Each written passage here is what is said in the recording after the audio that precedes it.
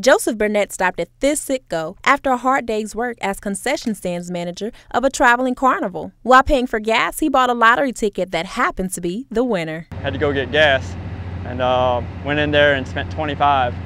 And I scratched the 3, didn't win. Scratched the 2 and won $20. I was happy with the 20. And as I was about to pump gas, I started to scratch the $20 ticket. It got to the 13th number and it said $2.5 million.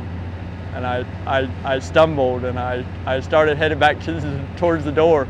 And I said, hey, what is this? And I said, is this fake? And he scanned it and he said, no, it says present for claims at lottery headquarters. Still in shock, Burnett has yet to come to grips with his newfound millionaire status.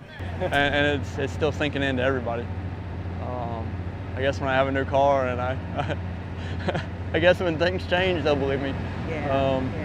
But it's surreal. It's like, it is real, but it's sinking in.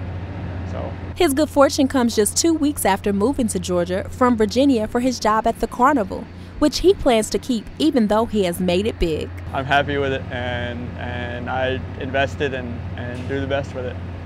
So, I mean, it changes your life. So, one week you're worried about paying bills, the next you're not. So, it's a life changer. It sure makes things easier.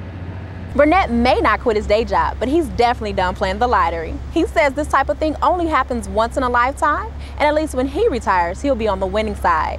That's all from Stockbridge. I'm Des Carter.